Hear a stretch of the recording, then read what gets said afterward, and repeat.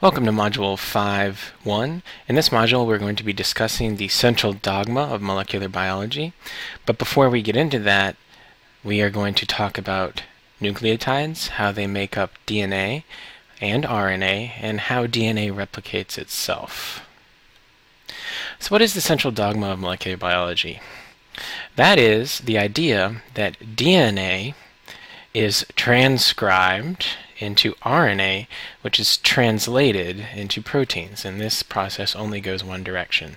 So the idea here is that the sequence of DNA is a code, and that code is transcribed into a molecule called RNA, which is then translated into proteins.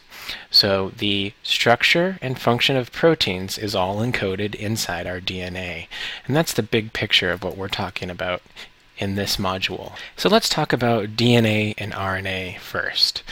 These are polynucleotide chains. So we have nucleotides that are bonded together into long chains to form either DNA or RNA. And when I say nucleotide, I'm talking about a structure with three distinct pieces. First off is the nitrogenous base. This is the G, T, A, C, and U that we're all familiar with. We'll get into those in a minute. This is bound to a 5-carbon sugar, is a pentose sugar, and that is bound to a phosphate group.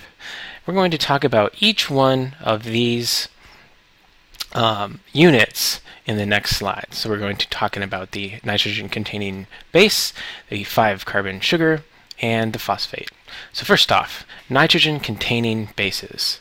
These are the codes that DNA uses to specify what a protein should look like.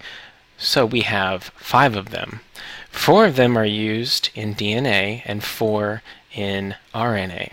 So in DNA you have cytosine, thymine, adenine, and guanine, and in RNA you replace thymine with uracil. These are split into 2 types of bases. The first is pyrimidines, and the second is purines. The purines are adenine and guanine. The pyrimidines are cytosine, thymine, and uracil. Next off is our 5-carbon sugar. This is a pentose. There are 2 types based on whether we're talking about RNA or DNA. RNA is ribonucleic acid, and DNA is deoxyribonucleic acid. So the only difference in the 5-carbon sugars is on the 2' carbon here. So when we're talking about carbons inside the sugar, we label them starting with this carbon, moving in a clockwise fashion as 1', 2', 3', 4', and 5'. So again, we start over here at 1, move in a clockwise fashion, and we'll designate each carbon with 1, 2, 3, 4, or 5'. This is very important, as you'll see in the next couple of slides. But the difference between RNA and DNA is here at the 2 carbon. You see we have an X in this image.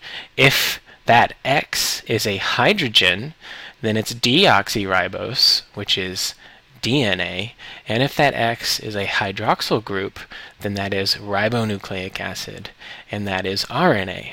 So the difference between DNA and RNA in this sugar is simply 1 oxygen on the 2' carbon. And the final component of our nucleic acid is a phosphate group, shown here. This is a negatively charged group that sits on the 5' carbon of the sugar. Again, remember, we labeled them starting here at 1, 2, 3, 4, 5. So this is our 5' carbon and is connected to our phosphate group. So what does DNA look like when you join these nucleotides together? Well, it looks like this over here on the right. Here you see the 2 ways that our bases can bond together. You always have G, or guanine, bonding to C, cytosine, and you always have thymine, T, bonding to adenine, A. So the rules of DNA are A binds to T, and G binds to C. And they do so through hydrogen bonds. These are these dashed lines here. So you can see that we have a hydrogen bond between a hydrogen connected to an electronegative element and another electronegative element. And these line up so that only G and C bind together and only T and A bind together. Now that's the middle of the molecule, shown here on the left in figure A. These are called base pairs. That's your A's, T's, G's, and C's. But the outside of the molecule is called our sugar phosphate backbone. Remember, we said there are 3 different parts to our nucleic acid. Our bases are in the middle, and the outside backbone of the DNA molecule is composed of our 5-carbon pentose sugar and our phosphate groups. So the bonds that hold our strands together are here, and these are called phosphodiester bonds. These occur between the 5' carbon of one pentose. You can see the 5' carbon of the pentose here, and the 3' carbon of the next pentose in line. So DNA has a polarity. There is a 5' end to DNA and a 3' end. A 3' end has a free hydroxyl group on the 3' carbon, and the 5' end has a phosphate group here on the 5' carbon. So you can always tell which direction a DNA is going by looking at which carbon is free. So we'll say DNA is running 5' to 3' or 3' to 5'. This is a common way in which we tell the chemical polarity of DNA. So these strands are anti-parallel. In other words, the strand here on the left is running from 5' to 3' downward, which means the other strand is running 5' to 3' upward. And this is the case. The 2 strands of DNA that bind together to form our double helix are always running in opposite directions. This is why we call them anti-parallel bonds. Anti-parallel chains, and they form this nice right-handed double helix that we're all used to seeing. So as I was saying, A always bonds to T, so the ratio of A to T is always 1, and G always binds to C, so that ratio is always 1. And these base pairs are again bound together by hydrogen bonds here. The chains run anti-parallel, 5' to 3' and 3' to 5', and each strand contains a sequence of nucleotides that is exactly complementary to the nucleotide sequence of its partner strand. So if I were to split this DNA in half, and I only gave you half of this strand, it'd be a very simple puzzle to solve, because if you only saw thymine here and guanine here, you know by the rules of DNA binding how the other strand looks. Thymine always binds to adenine, guanine is always binding to cytosine, so half a DNA strand essentially carries all the information necessary to form the other strand, because we know the rules of how these base pairs bind together. So that's the structure of DNA on a very small scale, the DNA double helix.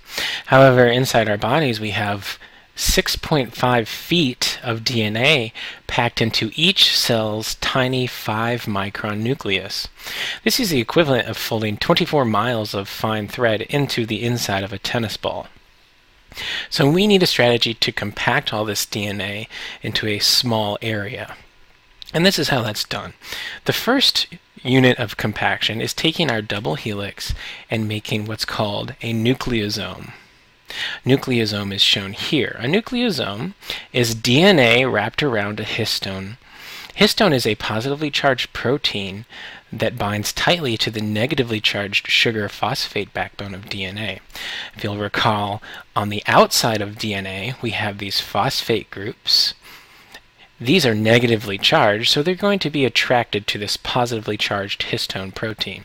So DNA folded around a histone protein is called a nucleosome. Next, when you take those nucleosomes and start wrapping them together and coiling them, we call that a chromatin fiber. So nucleosomes bound and wrapped tightly together are chromatin. This chromatin further coils and condenses until we see this X shape that we're quite familiar with called a chromosome. We have 24 types of chromosomes, 2 copies of each chromosomes, except of course for our germ cells, which only have 1. So that's 46 chromosomes total.